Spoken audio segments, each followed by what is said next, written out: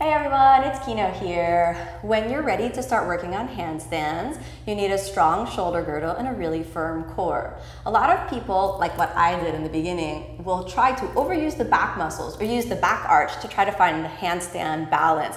I would recommend that you approach it from the front body, from your core, so that everything will be aligned along the central axis when you do get up so you can find that vertical line.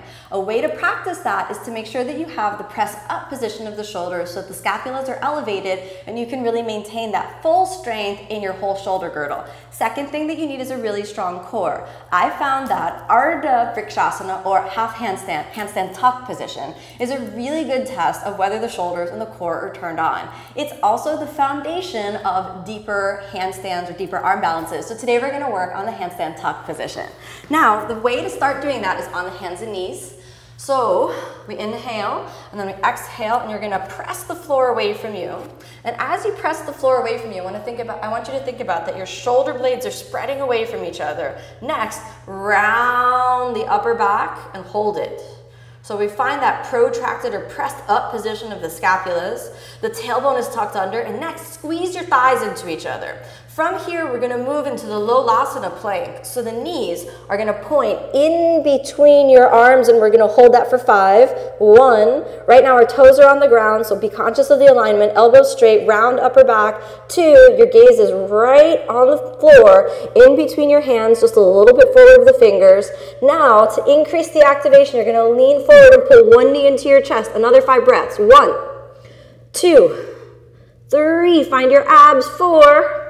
And 5. Switch, left side, squeeze it into your chest so the knees point in between the arms. 1, 2, 3, 4. Step it back, give yourself a little bit of a rest for a moment. Shake out your hands if that was real stressful on the wrists.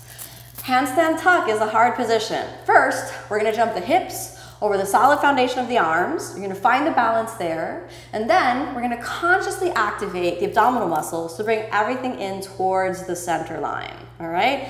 If at first you don't succeed in the jump, just again try, and the activity of jumping will build the strength in the shoulders and the confidence in your core. When you're thinking about jumping, number 1, set up your shoulders. Number 2, firm the abdominal muscles, especially the lower abs. Then catch hold of the lower abs. With the power of the abs, jump the hips over the foundation of the arm. So think hips forward into the shoulders. And as soon as you feel the weight in the shoulders, you press up. Here we go. We're going to try it a couple times. Starting off in sort of a mini downward dog. I don't recommend a full downward dog, or it's a little bit too far to jump. So like a mini dog, like a chihuahua, a small little dog. If you don't like chihuahua, just pick one you think is cute. Then move the shoulders, press up with the shoulders, avoid retracting or collapsing down. Press up with the shoulders, tuck the tailbone, little jump, inhale, jump, exhale, down. 3 times. Inhale, hips forward, exhale, down. Inhale, jump, press up, exhale, down.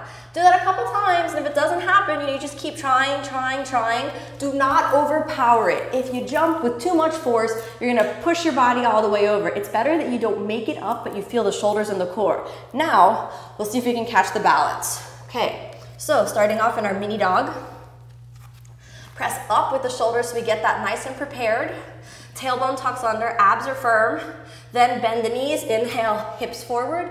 Press up with the shoulders, squeeze your knees together, point your toes. See, this is the easy handstand tuck, so let's see if we can all find that. If you can't find that, just keep jumping. After you found this, then pull the knees into the chest, moving the shoulders a little bit forward, and we'll see if we can stay here for 5. 1, 2, 3, 4, and inhale, exhale, gently come down. So, before you find your straight handstand, I recommend really working on that handstand tuck. There are a couple of good benefits of that. First of all, it tests your core. Second of all, it prepares the shoulders. And the third point about the handstand tuck, because your knees are pressed into your chest, it prevents you from going all the way over. For those of you that are used to pressing up or working on handstand with the wall, go away from the wall and see if you can master your handstand tuck. Think of this as the foundation for the handstand. It's also a humble intermediary step because you're surrendering to the journey instead of kicking your legs up. I find that most people don't do the handstand because they try to kick their legs up really quickly instead of calmly, with a centered and equanimous mind, moving into the solid foundation of the shoulders. So work on that every day and your handstand will be coming soon.